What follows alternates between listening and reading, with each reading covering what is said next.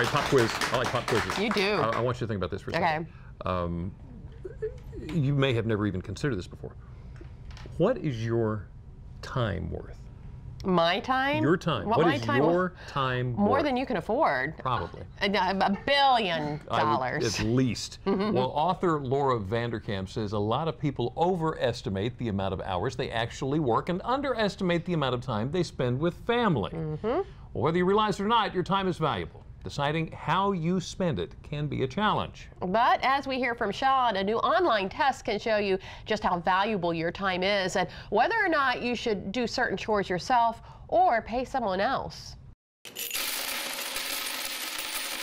What do you think is the value of your time? I think my time is worth $22.50. $25. Clearerthinking.org puts an actual dollar amount on your time. The site asks you a series of questions like your hourly rate, how long you'd wait in line for a giveaway, and how much extra you'd pay to save an hour. It averages your answers and calculates your time's value. Using your own dollar amount, the results will tell you things like, if you think about your purchase for over 15 minutes, don't buy it, or only hire someone to do your chores if they charge less than $15 per hour. After taking the test, what you thought your time was worth might not match up with your results. The results were that my time is worth $20 per hour. My result was 17.3. Which is not really surprising based on my estimate before. I just thought it would be 25 or higher. Now, if you'd like to put a dollar amount on your time, go to delmarvalife.com. We've posted a value of your time calculator. And here is why knowing this information is a win-win. Think about all the stuff that you've got to do. You got to clean the house, you got to wash the car, you got to get the food ready. This could go on and on and on and on and on and on and on. And when all of this adulting stacks up, it can be stressful. I trust you can relate. So today, we also want to talk about how to get a handle on that stress. And joining us to help is Nancy Rothner, the creator of something called Pinch Me Therapy Dough. Thank you for joining us this afternoon. Thank you for having me. Okay, so Yes. before we get to the dough and start pinching and squeezing it, I want to ask you, why did you make it your mission to address the stress that people handle? Well, I've worked for the last 15 years in the field of holistic wellness as a clinical hypnotherapist, and I've seen up close that stress is at an epidemic. It has been something that every client has suffered with, and so while I've had the chance to work with them one-on-one in the office, and that's been great, my thoughts were, what about all the people who aren't coming in the office? Knowing that stress is out there, I wanted to find a way to take what's been most effective in the office, package it in a portable container, and that's Pinch Me. So stress really can have a big impact on your life. Huge. It's been in every single issue I've addressed, every client has had stress, whether we're talking about insomnia, whether we're talking about an addiction, phobia, just students with anxiety, the undercurrent to everything is stress. Okay, so let's talk a little bit about relieving stress. You say that scents, what we smell, can help with that. Absolutely. There are a couple of things that are going on. When someone is stressed, the first thing is our breath becomes shallow and tight. So when you're around a scent that you like, in contrast, it's going to trigger a response in the body to have a full open breath. And then additionally, if that scent happens to be something that you have associations in the past that were pleasant, it's going to bring back some of those feel-good memories associated with that as well. Huh. I promise this is not a pun. That makes so much sense when she says it that way.